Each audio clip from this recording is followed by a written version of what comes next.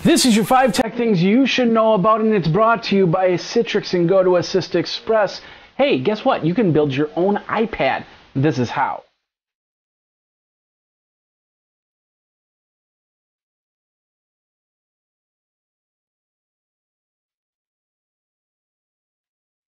Hello everybody, Jeffrey Powers here. Welcome to the 5 tech things you should know about for you weekend warriors in tech that don't want too much information overload. This is your 5 tech things you should know about for this week. Well, whether T-Mobile's moving to AT&T or not, it really doesn't matter. They're still coming out with some pretty cool stuff, and one of the things that they're coming out with is what's called caller ID. And you're thinking to yourself, the caller ID, wasn't that around already? Actually, no. If somebody was to call you on your phone and it didn't have it in your name list, you would have had no idea who it is. You just see a number or a blocked or an unknown or something like that. With T-Mobile, they're rolling out a thing that's not really called caller ID. They're calling it name ID. And the idea is that they'll give you a name along with a phone number, if a phone number and a name is associated with each other. That way you have a better idea of who's calling and how to do. You know, it's not going to be a free service either, though. An extra $3.99 a month. You'll be able to find out who's calling you, who's attached to a certain number. Now, my cell phone, if I was to call you, you'd see my cell phone number, you'd see my name, because I kept that pretty open.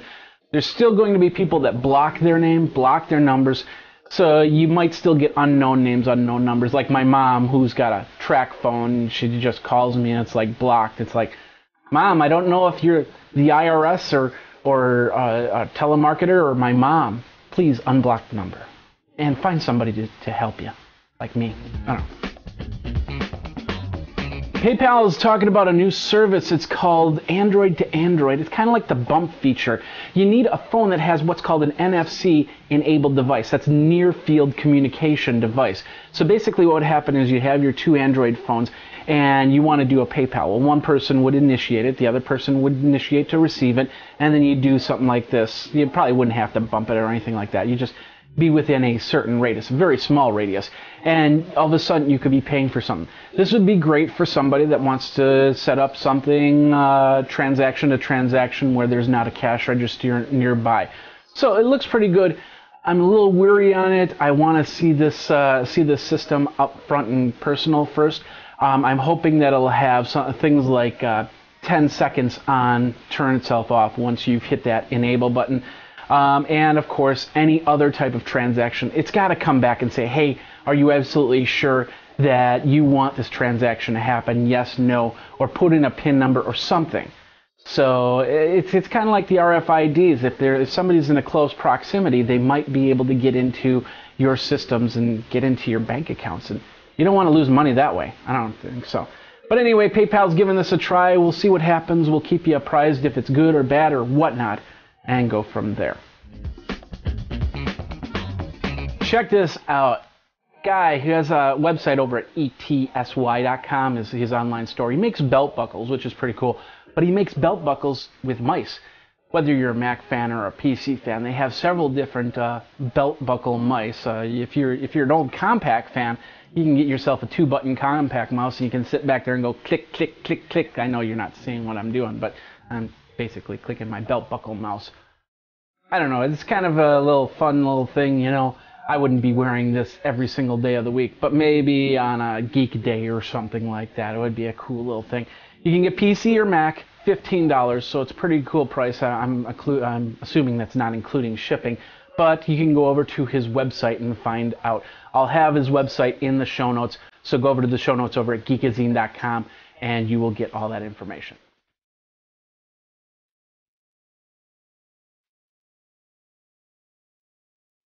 And now for the 5 things that I learned this week, and it's brought to you by Stitcher. Go over to stitcher.com/geek, enter in your email address, download the application for your iPhone, your Android, your Palm, or your BlackBerry, or your iPad, and you could win yourself $100. All you have to do is go over to stitcher.com/geek to find out more.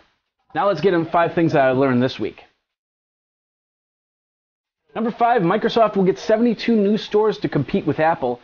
Just basically sell their stuff. After all, if you're driving down the street and you're thinking to yourself, I think I need to get me some milk, some bread, some cookies, some Oh yeah, I need a copy of Microsoft Office too. We'll see what happens. I won't have a Microsoft Office store in my neck of the woods. So if you do have a Microsoft store, let me know what they're like over at Geekazine. Number 4, Goodbye Sherwood Schwartz. You can sit back and hear your tale. One of that faithful trip. Number 3, there are 88 episodes of Pawn Stars. I should know. I watched them all on Netflix this weekend. Full TV series and DVD box sets are like crack. Now, of course, we all know what happened with Netflix. They decided to split it into DVDs and streaming. If you want the both, you have to pay $16. And they offer absolutely no new features, which is really, really sad. I hope Netflix appeases people more than just that free application for your Nintendo DS, which I don't have one anyway. Number 2, Google Plus hit 10 million users on Tuesday. It's expected 20 million by weekend, and 3 million still disappointed. There's absolutely no Farmville. And finally, Harry Potter fans lined up to watch the last episode of the series, Deathly Hallows Part 2. Star Wars fans taunted Harry Potter fans for standing in line for hours, then realized that they were standing in that same line. Here's the spoiler: Voldemort is not Potter's father. I'm personally waiting for the Family Guy interpretation of Harry Potter series before I start watching it. And that's the 5 things that I learned this week. Alright, a new music service. Actually, it's not very new, but it's new for the United States customers. They had it overseas. It's called Spotify. And it's supposed to compete with iTunes. It's supposed to compete with the Amazon Cloud Store and all that. It's a cloud service where you can download and you can listen to music. You have a free version, then you have your paid versions, your premium versions. There is an iPhone app for it, but you have to have a premium, you have to pay for it basically to actually use the iPhone service. I believe there's also an Android application for it too. But once again, to do any type of streaming, you'll need to pay for it. However, you can sort your songs on your computers and actually tell Spotify that these are your songs on your computer. Then, when you're out, you can pull up your iPhone app and you say, hey, I want to listen to this song that's on my computer. It can search your computer and all of a sudden, boom, there it is. Therefore, there is a small little risk because it's actually connecting up to your machine to pull the song to bring it to you.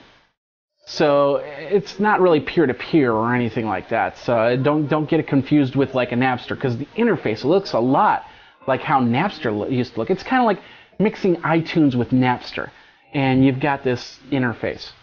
Now, Spotify, right now, the free service, you got to get an invite code for. You want to pay for it, they're fine. It's like, okay, go ahead, pay for it. Here's the copy. You got to download the application onto your desktop, and if you want to share your music on your computer. And, of course, you can have the iPhone or the Android application for that. So, no word on how Spotify is. I've played with it for a little bit. I do like the streaming option. I like the fact that I can sit in at home or in a coffee shop. It's kind of like Pandora in a way, except in this case, it's not saying, okay, well, you're going to listen to this song, and this song, and this song, and we're not really going to give you a playlist too much. You can conform your playlist, but you're still going to get songs that we think that you might want in this playlist. And it does a great job. Don't get me wrong on that.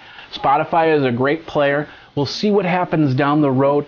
There are some issues, questions about how it's connecting up, and if there's going to be any type of holes into your system that you might want to be concerned about. So far, so good. If you got your invite, check it out. If not, you're going to have to wait for an invite. I don't have any invite codes, unfortunately, right now. That could change as this video comes out. I might have 1 million after that. But once they come out, I'll send it to you. So if you want to send me your email address, feel free to do so. geekazine@gmail.com. All right, ladies and gentlemen, we got a brand new sponsor on the 5 Tech Things You Should Know About: Citrix and GoToAssist Express. Now, I've used GoToAssist Express many times in the past, and I tell you, it's one of the best programs that you can use, especially if you're in IT, especially if you're not in IT. If you're training people on how to use programs, if you need to correct somebody's problems, if you want to show desktops and you want to work back and forth on projects, this is a great program. Citrix, which is known for virtual desktop situations, does this eloquently and perfectly. I'm going to tell you something. Every time that I've used a product by Citrix, has never failed me, unless an internet connection issue. That beside the point, the reality is the program is solid, and it always works when you have a decent internet connection. This is how it works. You call up your buddy, or your buddy calls you and says, hey, my computer's all dead and broken and whatever. You say, okay, go up to this web page, or you can send them an email. Go up to this web page. They put in a 9-digit number, and they connect, or you connect up to their computer. You can control their screen. You can move their mouse. You can do what you need to do. Get in, get out. They can even set it so if they're off to lunch and you're doing service pack updates and it needs to reboot the computer, you don't have to have them next to the computer to get back in and finish everything. So it's perfect for those computers that don't have a person nearby. You set it up once and then you can connect up multiple times. I've done that many times myself. This is a great program. I could talk about it for hours, but the reality is you should try it, put it into your IT toolbox and find out for yourself. How do you do that? Go over to gotoassist.com/podcast. gotoassist.com/podcast and get a 30-day free trial. Make as much money as you want, and then you'll see the power of GoToAssist Express. Support smarter with GoToAssist. Finally, ladies and gentlemen, check this out. This guy knows his stuff. He knows it so much that he decided, yeah, I don't want to go pay $5.99 for an iPad. I want to build my own. Guy's in China, and he posted this up. It's a 3-part series. Posted it up on the Chinese version of YouTube, which is like Ling or something like that. His name is Liu Xingying. Hopefully I pronounced that right. And he created this 3-part series on how he created his own iPad. Now, what he did was he went from soup to nuts, basically, and created this iPad and then sped up the process for the video. So it's a 3-part series. You can watch how he does it, but if you want to get an idea of how you're going to do it, you're going to need something more than the video. I'm assuming once he's done, he'll put in some sort of specs. He used a lot of parts, some from different tablets and stuff like that, or computers, and parts from his personal stock or something like that. So, but it's pretty cool, and the end result is really nice. Now, when you watch the iPad as it's getting made, it had Windows on, it had Mac on, and it had the iPad software on. So, pretty cool stuff. I can't wait to see if anybody tries to do this in the modding community in the States. But for now, you can check out this video, which is pretty darn awesome, I think.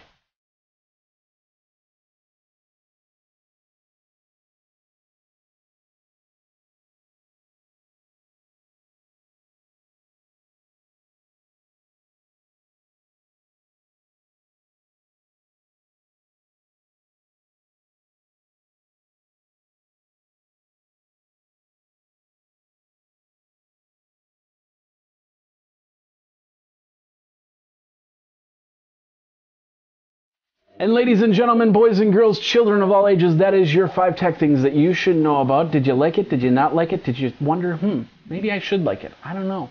Kind of weird. That guy with the weird beard and everything, that's I don't know.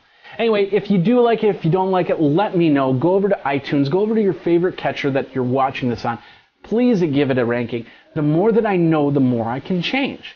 You can also catch me on Twitter @Geekazine or email me geekazine@gmail.com, and I'll respond to any query that you have. If you love it, if you hate it, if you don't like the way I part my hair, I don't know. Let me know. Thanks a lot for watching. Thanks a lot for listening. This is the 5 tech things you should know about. We will see you next week for another great episode of 5 more tech things that you should know about, you weekend warriors. Thanks a lot for watching. Take care.